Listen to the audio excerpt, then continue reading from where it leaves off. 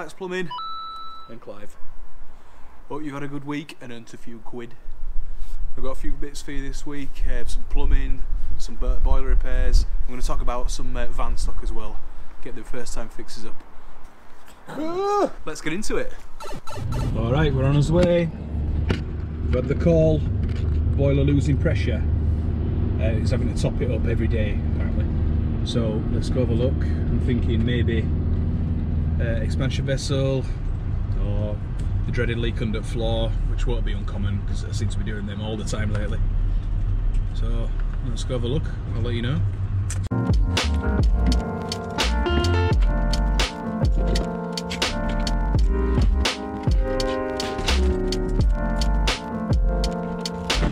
Right, so leak. Oh. Yeah, you can't even see it.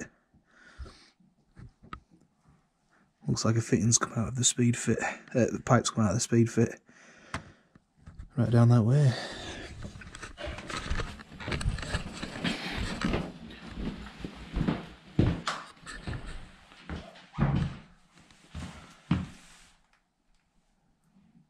Tiles. Ugh. Looks like one's gonna have to come up. Stop! Hammer time! So what I'm gonna have to do, remove this tile. Customer's got some replacements, but I think he's gonna do it himself. So I'm gonna score down what I do. This is how I do it. Old knackered screwdriver. I'm gonna just score the grout lines out of there. Cut that silicon. Pretty much just smash it with hammer, and that should just destroy that one tile and leave the rest. Then I'll be able to access underneath. Probably gonna have to cut it. So let's do that now.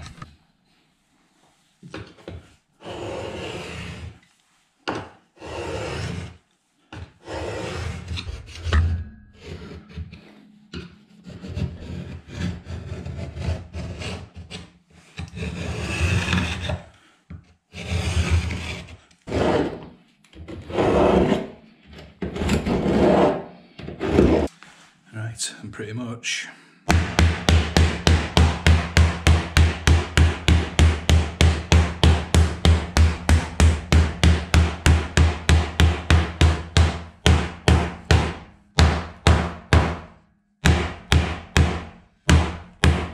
so make yourself a hole, you can start pulling the tile out then piece by piece. So get that out, get it tidied up, then we'll move on to the next step. What kind of tile adhesive is that?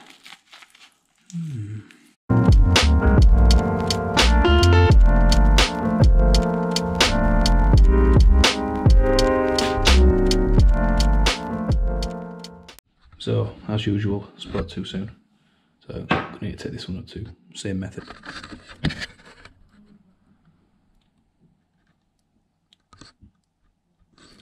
So that's the leak.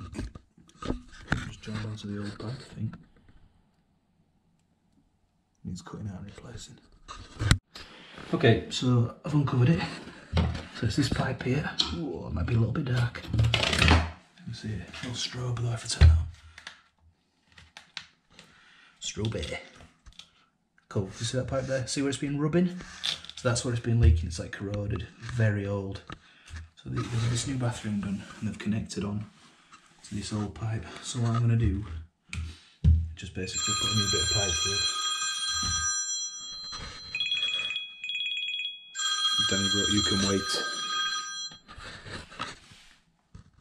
And I'll advise him for a repipe, but you know, I'm here to just fix the leak, so I'm going to get on with that now.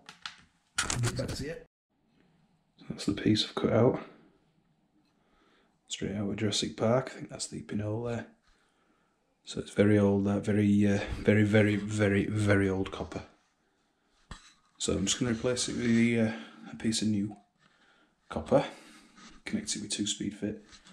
Then all I can do is just recommend that they have it repiped. This is a new bathroom, apparently, and don't look like they've done a good job, does it? So I'll fix my leak, and that'll be that for me. Okay, so excuse the strobing. That's my new bit of pipe there. I'm just going to put a clip on that bit there so it stops it rubbing. Yeah, but that's it. So you can see there, the standard's not great, is it? But I say, I'm not here to fit the bathroom, just here to fix it, so I'll let customer know, and that'll do for that one.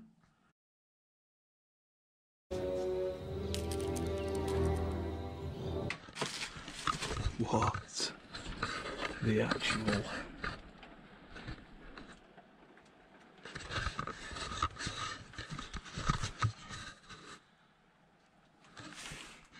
Yeah. Why go to that much effort? Because those nice little holes there for the pipes to go through. It's all connected up like that at the back. It's quite dark.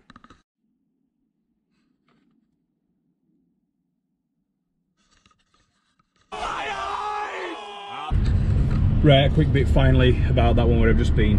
You saw the state of the copper pipe work under there. The customers had somebody do the bathroom, or I think they've done it themselves. And what they've done, they've connected onto the old copper pipe there, the old 50s style copper, you know, that really thick gauge stuff. A lot of it looks like it's corroding. So what I've done there is I've just done my bit, fixed the leaks, and I've advised him, and I've put it on my invoice too, that, you know, if it were my place, I'd be starting again with that copper pipe work, get it done professionally.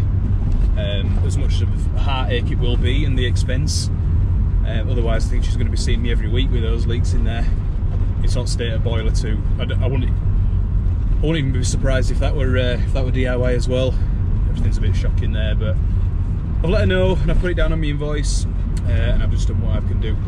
So, paid, on to the next one. Van stock. Right, let's talk about van stock. So, things that I'm carrying every day for boiler repairs, basically. So what I do day to day, you all know now, boiler repairs, little plumbing jobs, things like that. That's what I sort of set up for. Always got the most popular bits on my van, always, because I want to get that first time fix. Now, it's important for your customers that you just get in there, you get the job done as quick as possible. They just want heat and hot water back down at the end of the day. So let's have a look what I've got and what I carry every day. Every time I use it, I replace it. So let's have a look then. Ideal Logic, sumps, heat only and combi. These are going all the time at the minute. You know, I'm doing one a week of these. Always handy to have on the van. Can't really fit it in the van, so I keep it in the garage. Work from the garage as well as my van. I'll work local. Valent G10 seals, Viessmann equivalent. Doing a lot of servicing and breakdowns like me. Always have seals on the van. Now let's get this big box. Right, what we got in here? Low water pressure sensors, Baxi. Old Ideal Logics, I think. You know, they're always going. Get them changed. Keep them on the van.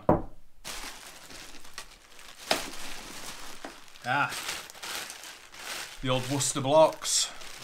So what we've got here, its actual full title is a supply manifold. On the left hand side, always leaking from the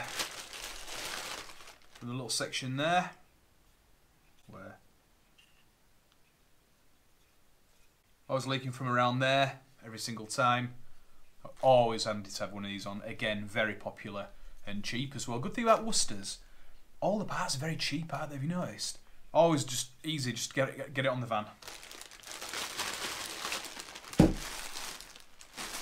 Worcester diverter motors, again, very popular.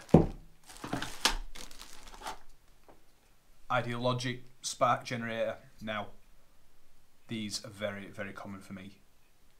Most popular boilers for me: Ideal Logic, Worcester Bosch Green Star, Junior, CDI, Viessmann's, the earlier models. What else am I going to? Not so much Baxi. I do a few bits of Baxi, but not loads. Don't do many Valents. I know a lot of people down south have a lot more Valents than we do up here. It's generally Worcester Bosch and Ideal up here. Council, Wakefield Council, you know, they fit a lot of Worcesters. That's why I'm always going to see them. You know, my most popular boiler, definitely Worcester Bosch Green Star Junior, all sizes. Just what it is what it is. Little flow turbine for Worcester Bosch. A little drip on right hand side. I've gone through it before in one of my videos. Always handy to have on fan. Again, like £4, dirt cheap. What's we got on here? Bottle, auto air vent, Worcester. I think they fit a couple of Eastmans too. Always handy to have on fan. We go here. Electrodes. Ideal Logic. Might be ISR. Either way, always handy to have on the van. They go. You know, the bend, the contort. Sometimes you got to bend them back and you snap them. Always good to have on van, innit? Now, this is a plate heat exchanger for a Viessmann 050. Now, good thing about Viessmann, when they are called to a block plate or intermittent hot water, if they get it through their system, they will come and change the plate heat exchanger once as a goodwill gesture, and they'll leave the old one on site. So what I do is I take them home, I clean them myself, and then I keep them in my little box here, clean basically. So if I ever get the problems again, I can go and I can just change it, and it's a quick job. No, I'm done. What else is in here? Another bottle of air vent. Ideal Logic turbine. I've gone through that as well, I think, on one of my videos. Always handy to have. Fairly cheap. Don't take up much space. Easy stuff. Keep that on the van. I always have one of them. Baxi 105 diverter kit. Tim does one down at All About Gas. Always handy to have them. Diverter motor, Vokia Linear, Ideal Logic, earlier ones, some Baxis. Always good to have on the van. What happens is the diverter leaks, the water is soaked up into the motor, it blows the motor. Sometimes it can trip the electric in the house too, so that's a good one to look out for. If they're saying that the power's tripping out to the whole house. Have one of these on van, you won't go wrong. Gas tube, Worcester Green Star. See after a while. Now, top tip. This is the upgraded condense tube for Baxi, so the Duotech. What you find is you'll just find a load of water in the combustion chamber for no reason, and you're thinking, where the hell's that come from? It's come from the old condensers. Get a new one of these, upgrade kit, fairly cheap. Always good to have on van. First time fix, customer loves you. Curved electrodes. I've got the flat electrodes as well for the CDI. These are Worcester Bosch electrodes. Changing them all the time. You know, if you're doing a lot of servicing, a lot of breakdowns like I do, you're gonna need them. All right, so I'm waffling on because there's tons of stuff in there. What I'm trying to say is, if you are doing servicing breakdowns, aim for that first time fix. You know, customers are just gonna lap it up. You're gonna turn up. You're gonna say, "This is what it is. I've got it in the van and I can do it." You know what? That's gonna get rid of diagnostic fees as well for your customers. They don't like it thinking that they're paying twice. You know, if you can go there and you can say, "I can fix it right now," boom, job's done, it. You know, you got customer for life there. All right. One thing I'm missing is a red seal for a Worcester, and I tell you what, I'm gonna have to go down and see Tim now at All About Gas to get one. So guys, any questions on that, leave it in the comments, and I'll get back to you. All right, let's go.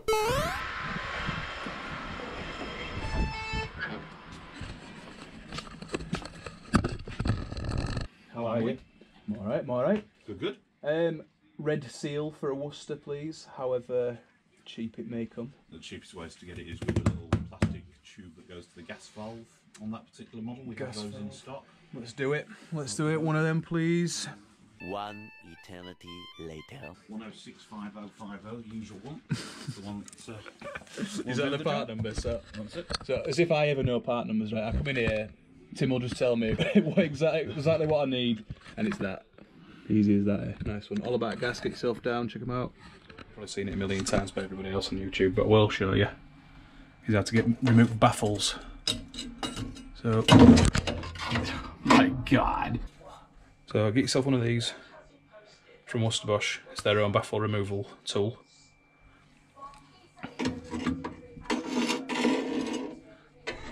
through the top, down. You'll feel the top of baffle in there.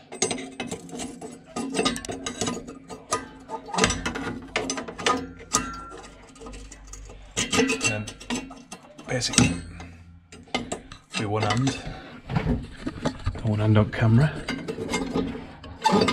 What you better do then, just lift it up like that. Okay, so that's the top baffle. So I put camera down, we'll go for the bottom one. So, set it upside down to the shorter end. Drop it in. This one can be tricky. So I'll get it right down. There's no way for you to see it, like. I'll show you when it comes out, I'll let you know how I do it. So, hooked on, underneath, and you should, it's not stuck, yeah, strong arm it. My other hand isn't strong enough. So when you're hooked on, get your strong wearer in the hole, and then you should be able to, don't go too mental like that. That's it, that's shifted it. And then, like that, you should just lift out. So I'll put the camera down again, take it out, and I'll show you how to clean them out properly. Right, you just soak them in hot water, stiff brush, and get that all cleaned out. Then we'll go back to the heat exchanger, clean that through, put them back together, new seal, and it should be good to go. Another tool from Worcester, the little brush, big brush. Get that into the top of the exchanger.